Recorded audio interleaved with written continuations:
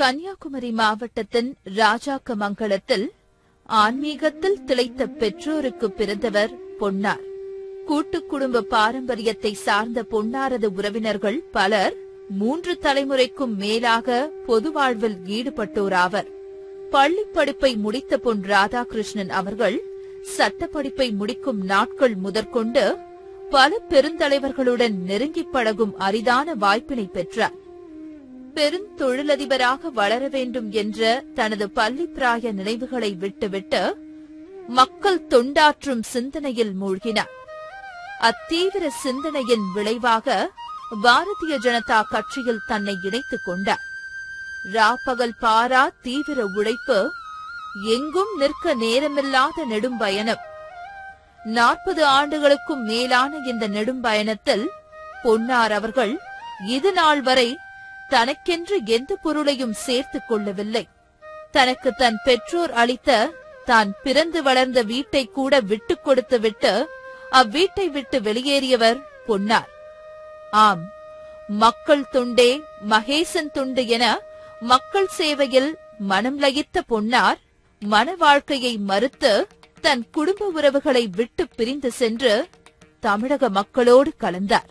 பொன்னாரது பொது வாழ்க்கையின் வயதானது 40ற்கும் அதிகம். நண்பர்களே, நாகர்கோவில் நகரத்தில் ராமவர்மபுரம் என்னும் பகுதியில் உறவினருக்கு சொந்தமான வீட்டின் கீழ்ப்பகுதியை வாடகைக்கு எடுத்து அதனை சிறிய அலுவலகமாக அமைத்துக் கொண்டு இதே வீட்டின் மொட்டை மாடியில் 10க்கு 10 அளவுள்ள ஒரு மிக சிறிய அறையில் தங்கியுள்ளார் நமது நாடாளுமன்ற உறுப்பினர்.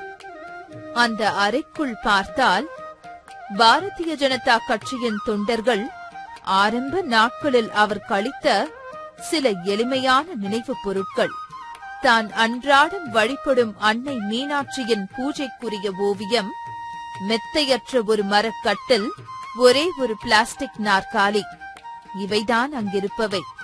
தனக்கென்று எதையுமே சேமிப்பதை துறந்த பொன்னாரிடம் இதைத் தவிரவும் வேறு ஏதேனும் உண்டா என்றால் ஒன்றே ஒன்றினை தவிர வேறு எதுவுமே இல்லை என்பதே மெய்யாகும். அது என்ன என்றால் அலமாரியில் அடுக்கி வைக்கப்பட்டுள்ள புத்தகங்கள்.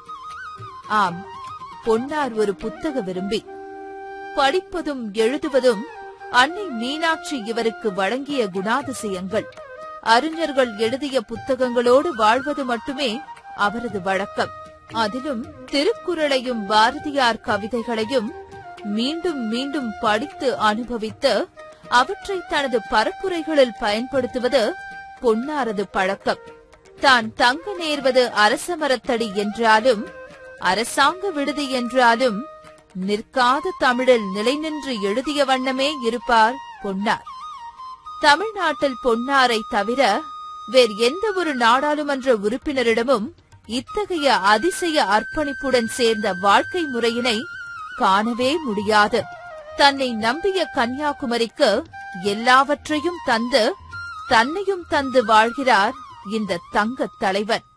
கன்னியாகுமரி மண்ணின் மீது தீரா காதல் கொண்ட ஒரு மனிதரால் மட்டுமே இது சாத்தியப்படும். அவர்தான் மக்கள் தலைவர் என தமிழக மக்களாலும் குமரிவாழ் மக்களாலும் கொண்டாடப்படுகின்ற கன்னியாகுமரியின் நாடாளுமன்ற உறுப்பினர், மத்திய அமைச்சர் மாண்புமிகு பொன் ராதாகிருஷ்ணன். அவரது சின்னம் தாமரை. அவரது சின்னம் தாமரை. அவரது சின்னம் தாமரை. தாமரை. தாமரை.